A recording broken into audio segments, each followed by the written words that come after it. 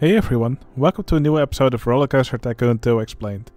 Today I'm going to tell you about a feature which you probably did not know was in the game, but which does add a little touch of realism to the game. If you have been on real roller coasters and you are riding them on a day when it is not too crowded, you will often notice people going for either the front vehicles of the train or the vehicles in the back of the train.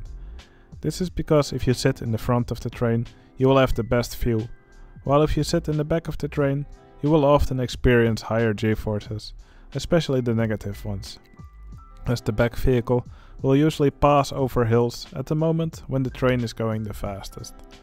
Sometimes real coasters have a longer queue for the front seats, and I've seen a few coasters where there was actually an extended queue for the seats in the back, usually filled with enthusiasts who want to experience some more forceful airtime.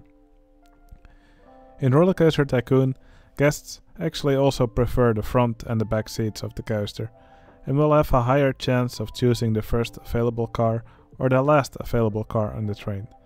This is especially visible on coasters which have been given a huge amount of vehicles using cheats.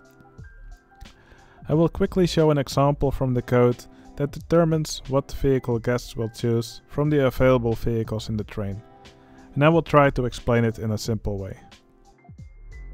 When a guest enters a ride entrance, the function beep choose car from ride will be called.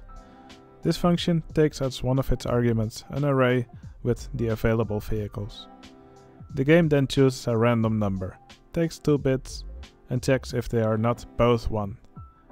There's a 75% chance of this succeeding.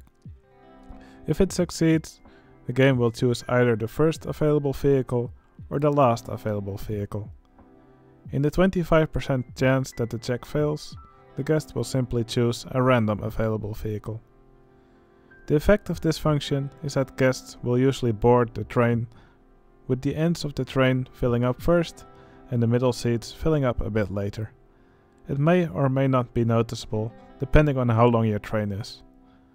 Little features like these just show the kind of level of detail Chris Sawyer went through while making this game. Alright, I hope you enjoyed this video about an obscure detail that was programmed into the game. If you liked it, please consider giving the video a like. It would really make me happy. Alright, that was it for this video. I hope you enjoyed it. I'll see you again in the next one. See you later.